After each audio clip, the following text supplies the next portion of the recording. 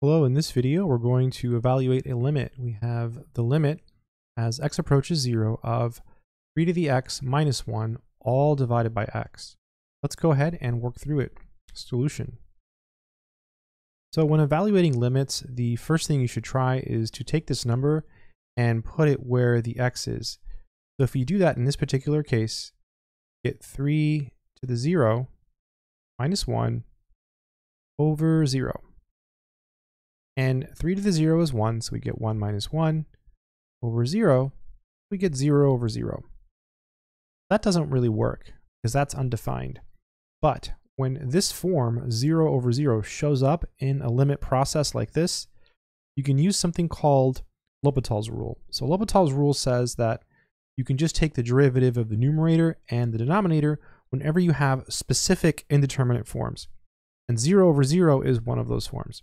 So now we can just take the derivative. This is the limit as x approaches 0.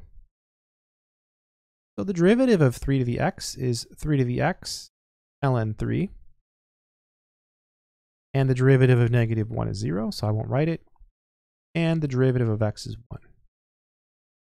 Now we can plug in the 0, drop the limit sign, so we get 3 to the 0 ln 3. That's over 1, so I didn't write it. 3 to the 0 is 1, so you get 1 times ln 3, and so you get ln 3. And that would be answer to this particular problem. So really simple problem, simple application of L'Hopital's rule. Perhaps the hardest thing is this derivative.